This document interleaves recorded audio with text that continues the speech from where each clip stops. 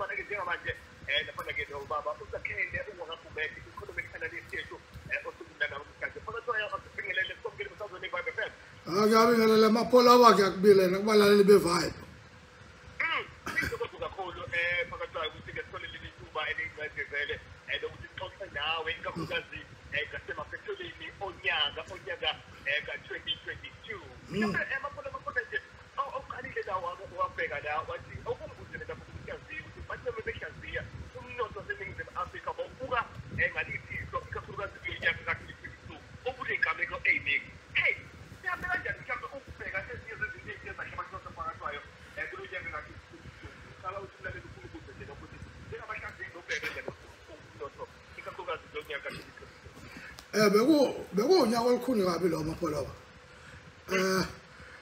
into elikhulu yenza elikhulu kakhulu indaba yase-Ukraine ngoba yiyona manje yawudunga umhlaba usuthi uyavuka kulento kule ndaba ye-COVID. All economies bezizama ukubuya kundaba ye-COVID nje ziyazama ziyasimama yafika into yase-Ukraine yaqala inyakanyaka le nyakanyaka enkulu ngoba uma kwenzeka le nto yase-Ukraine amazwe ase-Europe asayeka ukusebenzisa amalahle ukufudumeza izindlu zawo ukwenza uphehla ugesi abasebenzisa igesi le ivela eRussia so kuthe uma amazwe asentshonalanga umethatha isinqumo sokuthi no wona awasazi azokwenza ama-boycotts kuRussia azovala iRussia kwezomnotho kwavaleka ke negesi le asekuthi makuthi indaba yegesi ayiseqala amazwe sekhubuthi lama-power station ethu ayakwazi ukurana ngamalahle yiko-ke nje seRussia-ke manje esezothenga amalahle ethu la kodwa-ke lokho kuhle emnothweni wethu ngoba phela hayi ukuthi la malahle abawathengayo yila malahle esiwadingayo ka-Eskom unamalahle akhe anele uma sibuya kwezezimali irandi like lacishe lalimali impela selibuya ngandla ka-18 rand abaningi bese bebona ukuthi engathi izofika ku-20 rand to the dollar kodwa-ke libuyile manje kunamhlanje kuseni nje ku-16 rand 97 kujabule ngisho umngane wami uprofessor bonke Dumisa ngalokho kanti nowoyela okuyiwona ubusuyingozi kakhulu futhi nawo wehlile $83 manje kodwa-ke lezi zinto zenzeke inyanga isihambe kakhulu so ngokubona kwe-CEF i-Central Energy Fund kuyiyona ebala ukuthi upetrol no-diesel kuzobiza malini ngokubona kwayo engathi udizeli kuphela ozokwehla ngerandi kodwa vele diesel kade wonyuka bese kuthi-ke upetrol uzonyuka nganoma ngo-55 cent kodwa solinda isimemezelo lesiqinisekile esekwenziwe department ibheka la omunye othe wabuza lapha mhlawumbe kuningi esizokubheka la ngoba sifuna ukubheka lapha nedola ukuthi lime kanjani mhlawumbe le ndaba ya-SAB laphana ke-eSiphingo ezizweni mhlawumbe singayitshintsha lezo kodwa khona obheke obuzile lawo okumbuzele lapho phakathi kwayo ukuthi udaba lomhlaba ukubuyisela komhlaba kubantu nomnotho lokhu kungaphazamisa yini umnotho uma ngathiwa kuyenzeka kunamadaba kade likhulunywa phakathi kwayo udaba lokuthi abantu bafisa ungathi umhlaba ungabuyela ngakubona udaba lolungenzeka nanokuthi kungaphazamisa kanjani umnotho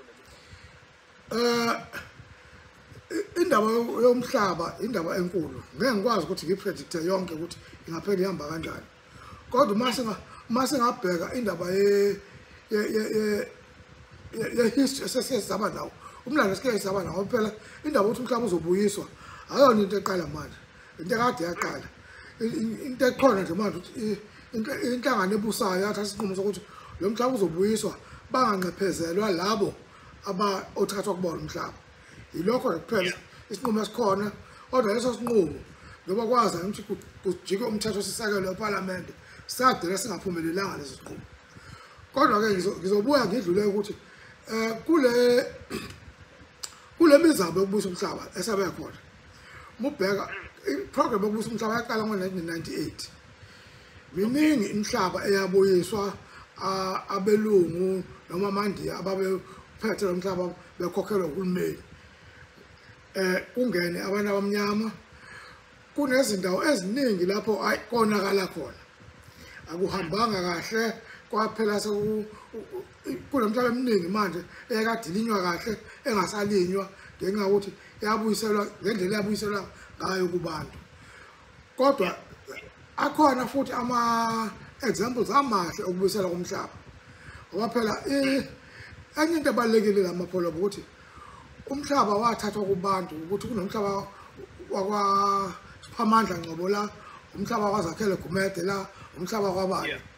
Uma usubuyiswa lo mhlaba awusabuyiswa sekuthiwa no, Siphamandla Ngcobo na umhlaba wakini thatha.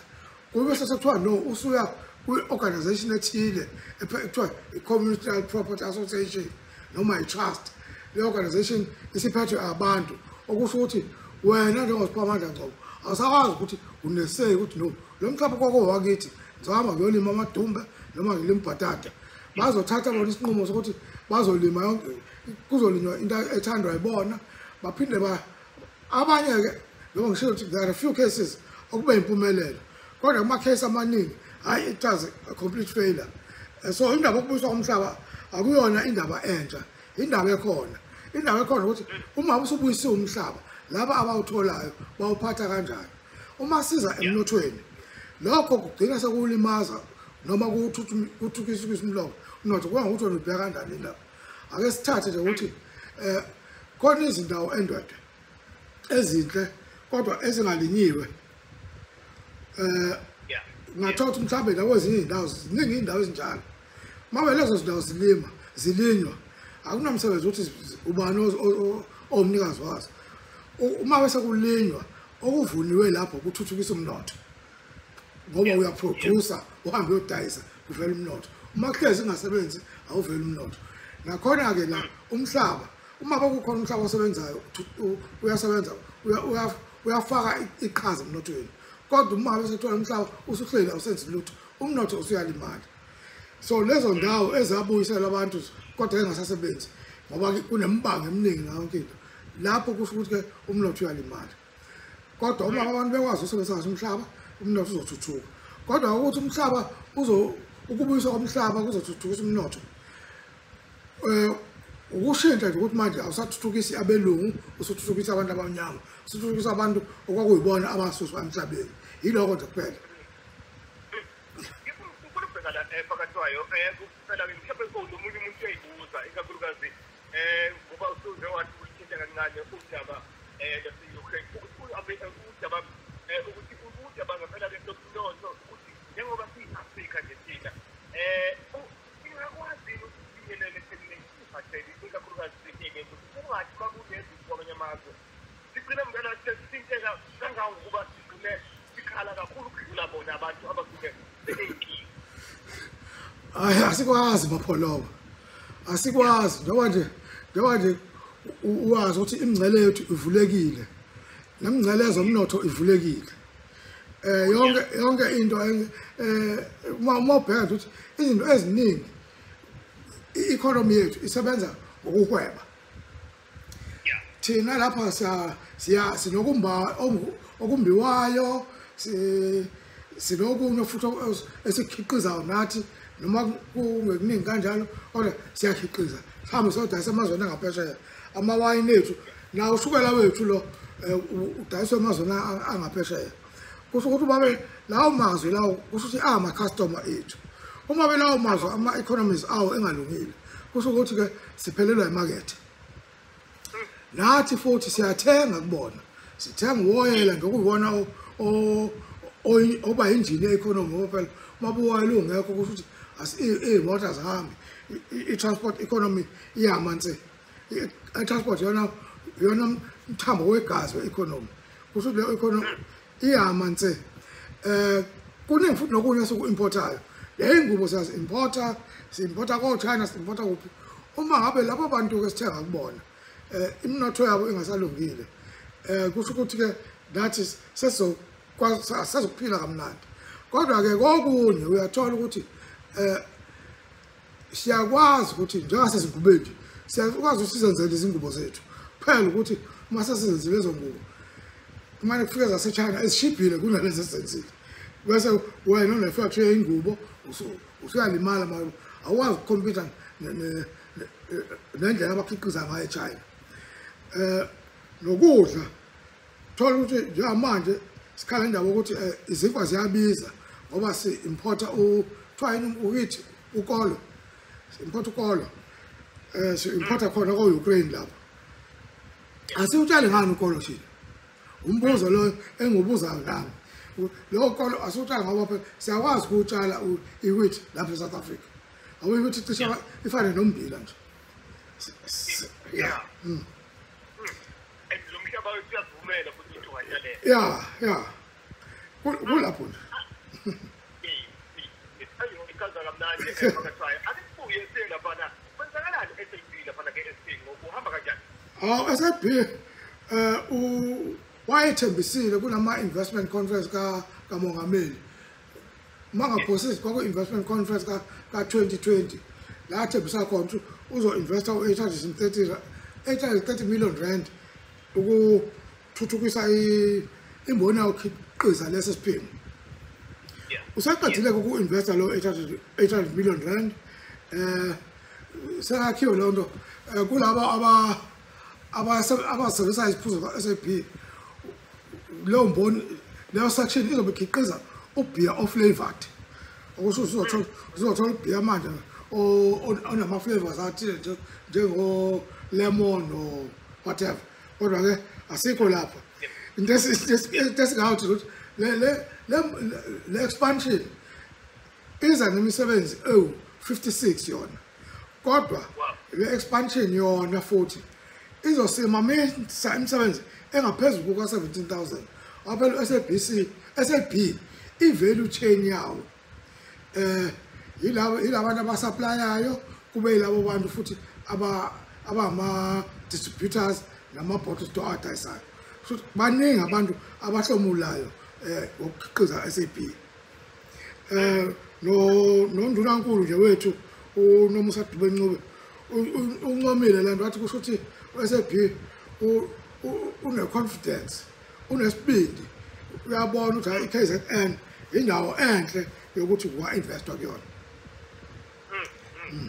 okusho ngapha besinda nodaba le employment singabona kuba khona ushile kakhulukazi ifunda umsakazo Natal wena Foza ngoba ushiwo ukuthiwa kuphume izinamba ze-unemployment zokuswelakala kwamathuba kwathiwa behlile abantu abafuna umsebenzi from 33.9% to 32.9% behla ngo-1% ngokusho abantu abawu-204,000 abathola umsebenzi manje uma ku-1% ku-204,000 ngiyacabanga ukuthi kusho ukuthi abangawutholile umsebenzi kusho ukuthi bala ko-20 million kubi impela nje amapholo kodwa-ke kuba ngokuncane kuba ngokukhulu khona ukuthi ngempela khona abantu abawu-204,000 abawutholile umsebenzi nalokho kufuna sikubonge ukuthi it's a step in the right direction ngoba kuyokushiwo asibeke lapha la kuhamba kanjani ku-Reserve Bank ikakhulukazi academic conference lapha la ke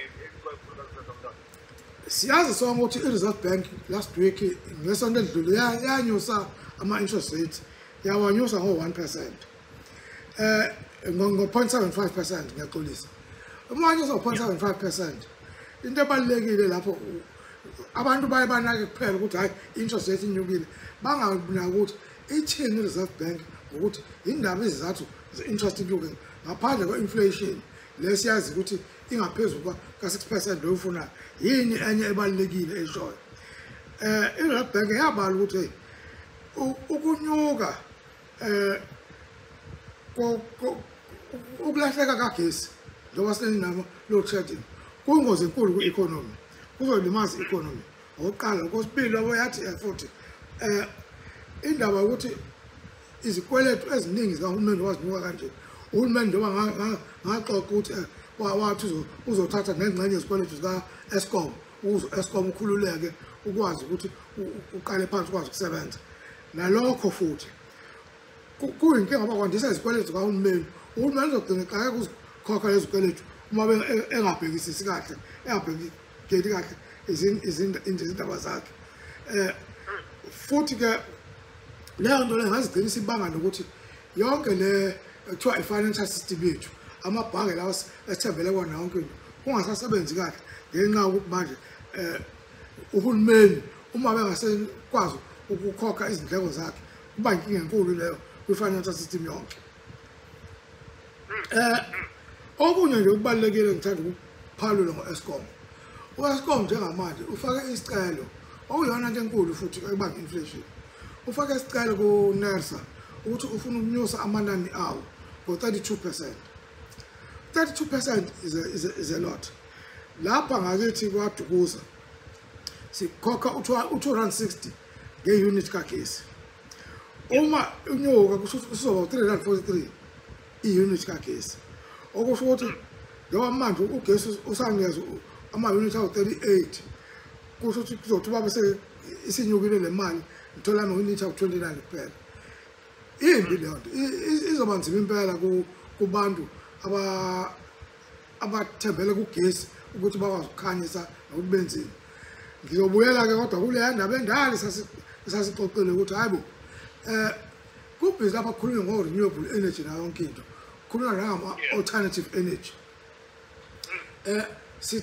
Thina bathini osomabhizinisi bethu abancane kudala ngiyishumayela le ndaba, hhayi ukuthi ngoba ngipromotha indaba ye-alternative energy, hhayi ngoba ngifuna ukuthi u-Eskom angaphumeleli, ngiyafuna u-Eskom aphumelele. Kodwa kubalulekile ukuthi ngoba ugesi usuba unaffordable kubantu abampofu, akube khona amaqhinga athile azoveza ukuthi abantu bakwazi ukuqhubeka babe nogesi o-affordable.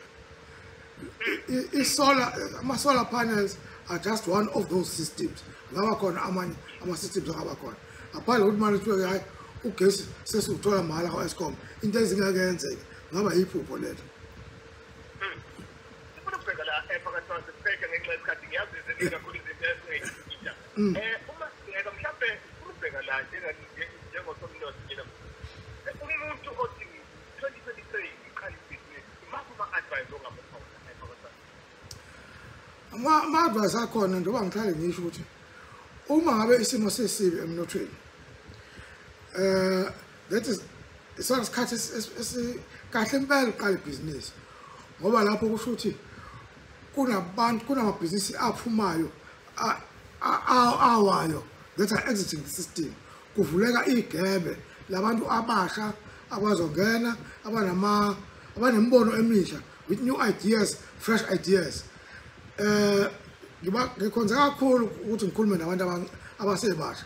Abantu abasebasha ibona abanesibindi futhi i-future yabo lesikhuluma ngayo.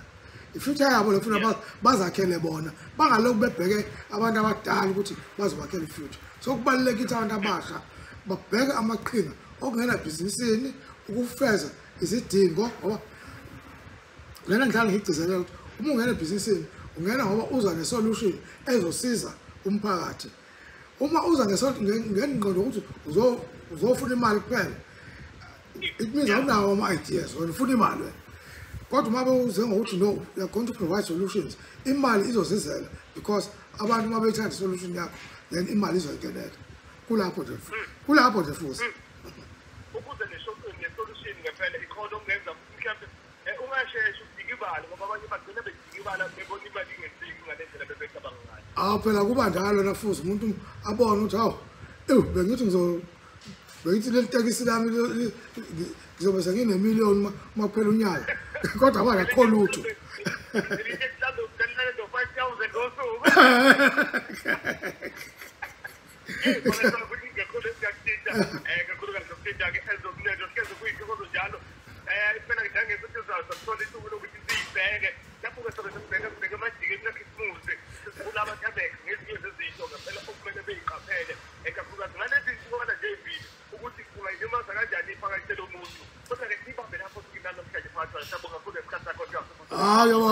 Ngiyabonga phela bangithemba ukuthi mhlawumbe ngesetwenzayo ngiyokwazi ukuvakashela lapha e-studio.